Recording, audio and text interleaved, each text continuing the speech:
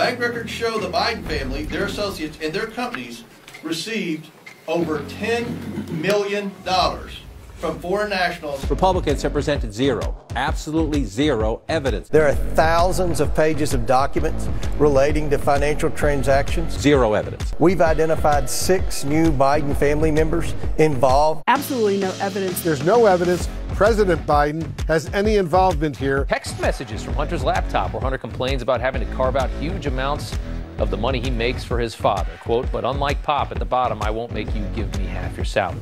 No evidence of that. Well, I mean, he hasn't produced any evidence. They have uncovered no evidence. Various shell companies and this web of LLCs. You have Rosemont Seneca Partners, Rosemont Seneca Advisors, Rosemont Seneca Technology Partners, RSP Holdings. CNN has reported on this. There's no evidence. Welcome back and thanks for watching. If you have a moment, please hit that like button and subscribe for daily news and politics content. Today's clip comes to us from a Kevin McCarthy press conference where an administration's press reporter shows herself to be a total hack and have apparently zero interest in following the evidence trail on Joe Biden. And we're gonna get right to that clip, but first, I know that many of you out there are very nervous about the economy, along with the rest of us, because of Dirt Brandon being in control. You're ready to invest, but you're not quite sure where to put that money. Well, I think Noble Gold has answers to those questions, so check this out. Do you want to take control of your financial future, but just don't know where to start?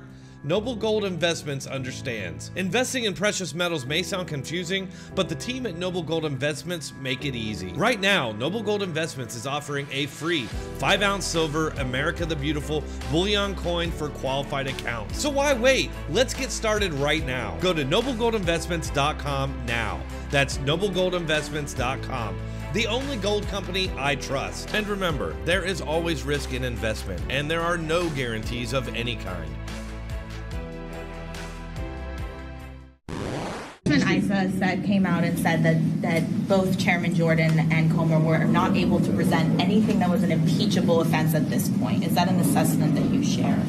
You know, impeachment inquiry is not impeachment. So what impeachment inquiry is to do is to get answers to questions. Are you concerned about all the stuff that was just recently learned? Do you have any concern? Listen, I don't care what's in Hunter Biden's life. I mean, Hunter Biden, at that point, Hunter Biden literally could have had the corpses of children in his basement. I would not have cared. Have you asked the White House any questions? Yes. Okay. Do you agree do you believe the president lied to the American public when he said he'd never talked to his son about business dealings? Yes or no? It's all right. You can't answer that? Do you believe when they said the president went on conference calls? Do you believe that happened? That's what the testimony says. Okay. Do you believe the president went to Cafe Milano and had dinner with the clients of Hunter Biden, who believes he got those clients because he was selling the brand? Okay. Do you believe Hunter Biden, when you saw the video of him driving a Porsche, that he got $143,000 to buy that Porsche the next day? Do you believe the $3 million from the Russian oligarch that was transferred to the shell companies that the Bidens controlled after the dinner from Cafe Milano took place? Stop!